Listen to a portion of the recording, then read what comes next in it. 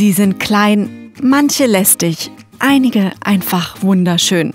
Und sie sind enorm wichtig für unsere Ökosysteme und uns Menschen. Insekten. Sie sichern die Lebensgrundlage vieler anderer Tierarten, tragen zur Vermehrung von Pflanzen bei, sorgen für fruchtbare Böden und saubere Gewässer. Durch die Bestäubung sichern die Insekten die biologische Vielfalt und leisten einen wichtigen Beitrag zur Nahrungsmittelversorgung von uns Menschen. Mehr als 2/3 aller Tiere auf der Erde sind Insekten. In Deutschland sind bis heute über 33.000 Arten nachgewiesen. Doch sowohl der Bestand als auch die Artenvielfalt der Insekten geht zurück. Nicht nur in Deutschland. Fast die Hälfte der heimischen Insektenarten ist mittlerweile rückläufig. Ursachen dafür gibt es viele. Es ist höchste Zeit zu handeln. Viele verschiedene Akteure sind gefragt und jeder Beitrag hilft.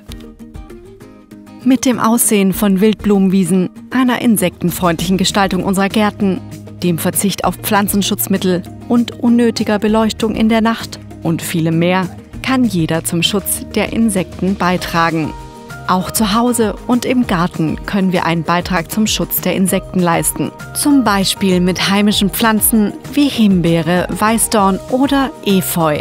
Gern besucht und passend für Balkon und Garten sind Blüten von Glockenblumen, Kornblume, Salbei und Thymian. Unsere heimischen Obstbaumsorten sind auch gut als Insektenkost geeignet. In einer Streuobstwiese können in einem einzigen alten Hochstamm bis zu 1000 unterschiedliche Insektenarten vorkommen. Und auch die Politik ist in der Pflicht, die Natur zu bewahren und die Insekten zu schützen.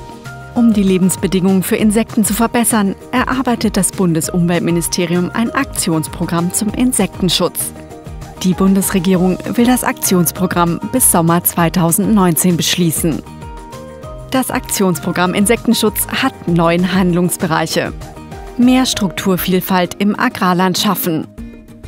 Lebensräume von Insekten wiederherstellen. Naturschutzgebiete stärken. Einsatz von Pestiziden verringern. Böden und Gewässer vor Schadstoffen schützen. Lichtverschmutzung eindämmen. Forschung intensivieren. Mehr Geld für den Insektenschutz. Und die breite Öffentlichkeit einbinden. Denn Insekten sind unverzichtbar für uns Menschen und unsere Umwelt.